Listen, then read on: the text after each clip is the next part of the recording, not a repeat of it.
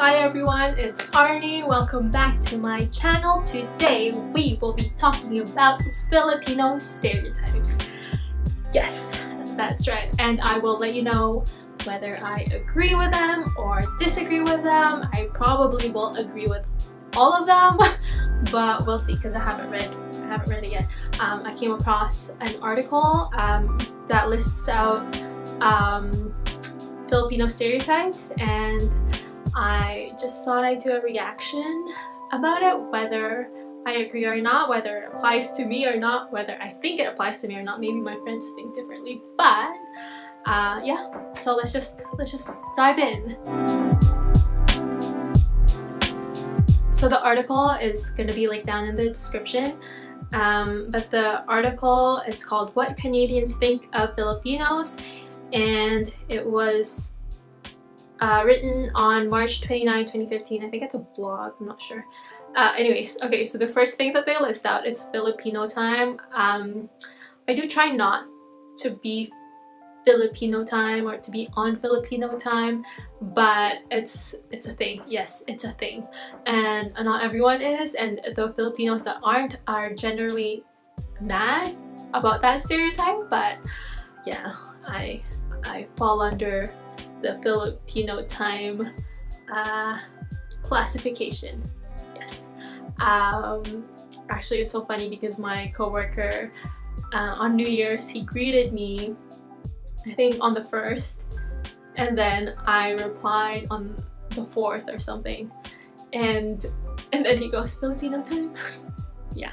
Okay, the second one is Filipinos love Asian car brands. I don't know, is Jeep an Asian brand?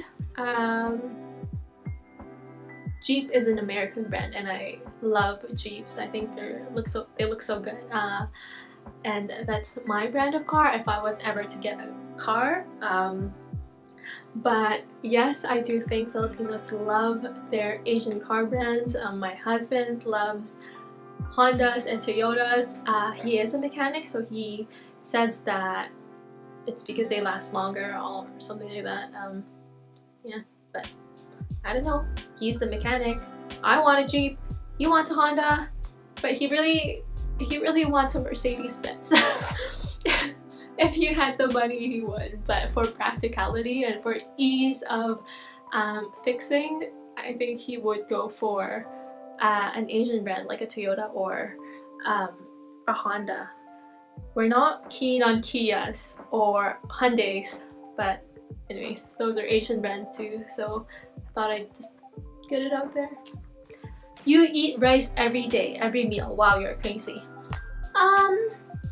Yes, it's true. Filipinos eat rice all the time, and since I got married, I do eat rice every day now for dinner, but for a while there I didn't, only because, you know, for health reasons. I was gaining weight and all that. So yeah, Filipinos do eat a lot of rice, even for breakfast. So before, when I used to eat breakfast, I would have like a full plate of rice for breakfast.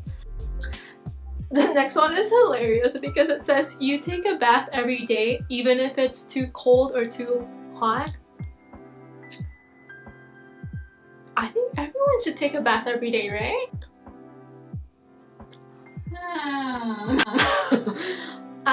I'm gonna skip past that because I think that should not be a Filipino stereotype. I think that should be an everyone stereotype. Every Filipino can sing. That is a stereotype. I think it's because of the karaoke culture. When I went back to the Philippines like 5 years ago, and every time I go back to the Philippines, every single day there's a neighbor somewhere that's karaokeing, and they typically karaoke outside, so everyone can hear. And sometimes it's very faint, so you know it's somewhere far away, but sometimes it's really loud and it's like the neighbor beside you. So I think it might be because of that. I do like to sing karaoke. I am not good at singing karaoke, and I know a lot of people are like me. I think most Filipinos can sing. Whether we're good is another topic.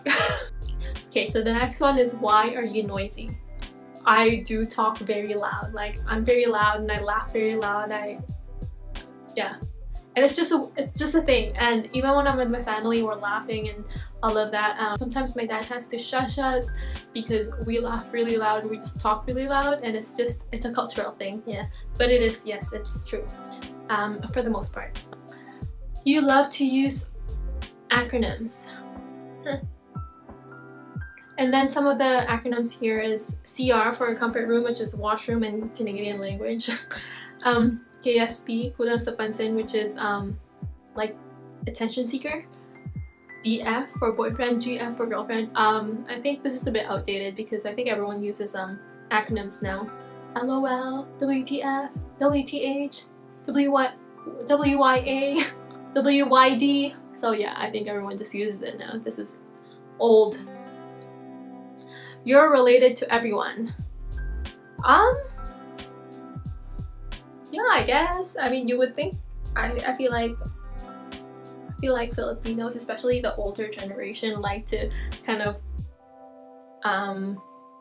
ask you where you're from, like what province you're from in the Philippines, and then they're gonna wonder if you're related to someone that they know, and they're gonna ask you what your mom's last name is, or your dad's last name, which is your last name.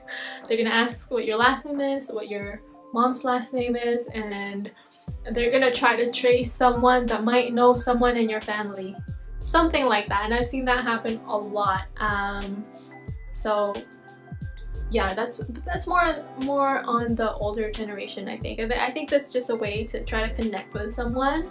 You need to feed everyone. That's the next thing on this list.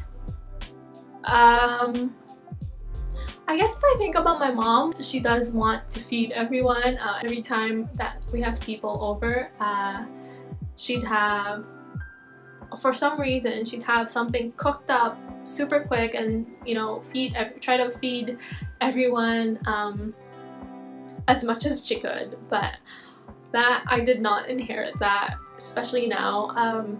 Whenever my sister or my brother or anyone comes over, I ask if they're gonna bring food because I typically don't have a lot of food at home.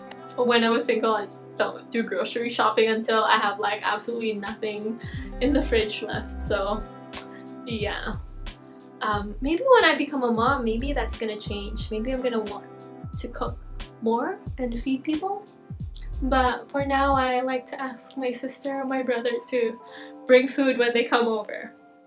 Yeah, so that's it for the list. Thank you so much for staying the whole time.